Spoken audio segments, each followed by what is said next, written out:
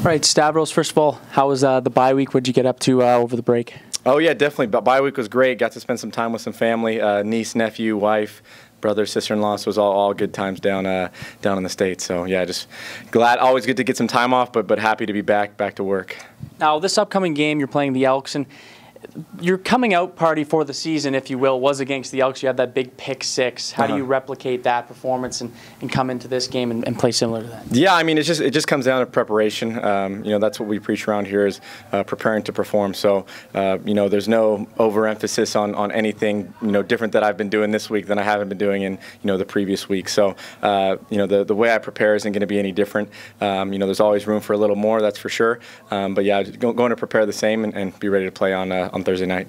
Now you're playing a young quarterback, a guy who can do both. He can run the ball, he can throw the ball, trade forward, and depending on what they go with in that offense, just what needs to be done on this secondary to contain him and get him off his game here? Yeah, I mean, from a secondary standpoint, that you know, that just involves us covering our guys. You know, if we do have to make a tackle, you know, if he gets out of the pocket, then you know we'll do our job on that end. But you know, just from a secondary standpoint, we know you know he's a fast quarterback, and you know he's starting for a reason. So you know, we're just going to do our job, cover our guys, and go from there.